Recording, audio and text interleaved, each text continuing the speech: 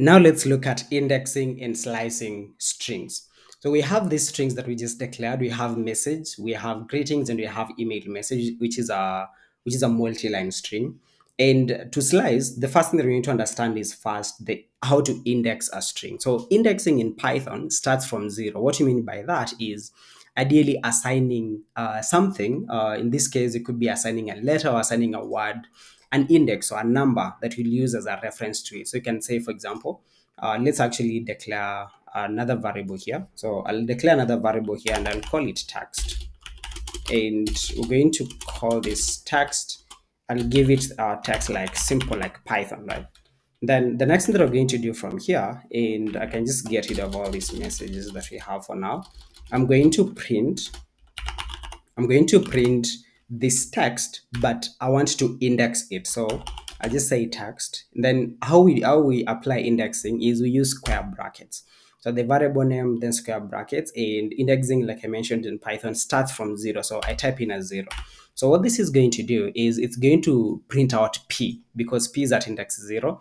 And then Y is going to be at index 1, 2, 3, and so on and so forth.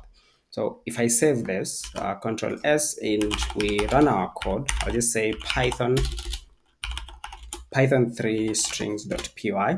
You see now it prints just P, because that's how indexing works. If I go ahead and say something like 3, and I save this and run again, you see it prints H, right? Now let's try and print an index that is outside the range of this word here, because for example, if you go to with an index like 7, because again this doesn't reach index 7, it's from index 0, 1, 2, 3, 4, 5.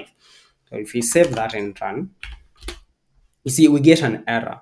And the error that we get, it's important that we understand these errors, but in this case we get an index error. And it tells us that the string index is out of range. What it's telling us is that the 7 that we're looking for is out of the range of this index. This index doesn't, or rather this string does not reach 7, or does not have an index of 7. So this is an error to note out for you. At any point you get such an index error, it's because you're trying to access something that doesn't exist, or the string is a bit smaller than what you had hoped at the beginning. So this is how indexing works: 0, 1, 2, 3, all the way. Keep that in mind. It's going to be really important in some of the upcoming concepts that I'm going to be writing. And I do hope that you're taking some notes here. Now, as we talk about indexing and slicing, now I'd like us to try and get the last word, the last letter in this string, the string text. How you get it is you just type in, again, we just try printing it out. So you get the variable name, then you get the square brackets, and for you to get the last element, you just write a hyphen and 1 or -1. So -1 always refers to the last item. So I'm going to save this. Oh, okay, I need to, because this was out of range, so I can just say something like 0. That 0 is the first element, the first item there. And if I run this now, you see we get n. N is the last index here. So whenever you want to get the last element in a string, you just use -1. Again, this concept is really important that you note it down, because it's going to be important in some of the upcoming things that we're going to be looking at.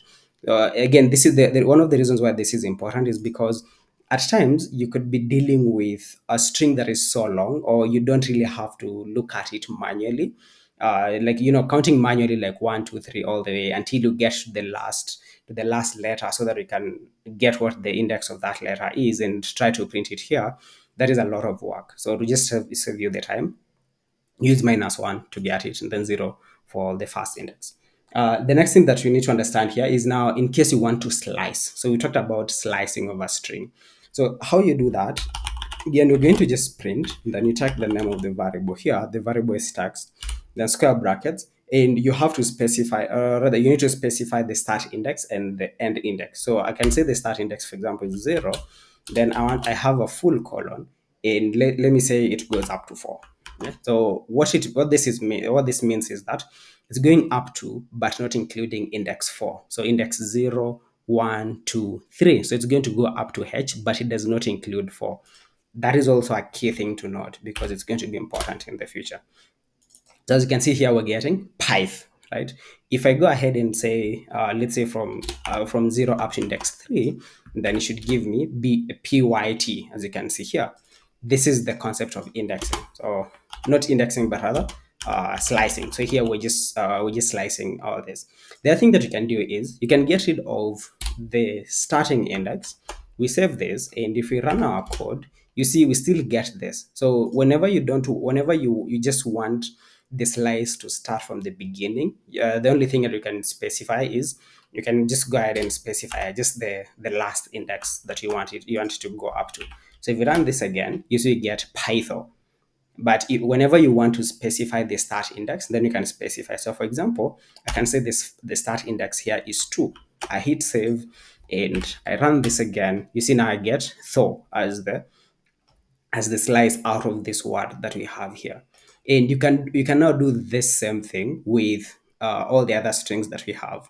So for example, let's try with, let's say, the email message string that we have there. So if we try to slice that, we run this code, you see what we get? We just get hope, like HOP, which is this one here. Again, it is counting the index from index 2 up to, but not including index 5. Now, how this works is it counts I as the index 0. This space here is going to be index 1, then index 2, index 3, index 4, and index 5 is going to be E, but as we know, it does not include the last index that you specify here. So it's up to, but not including.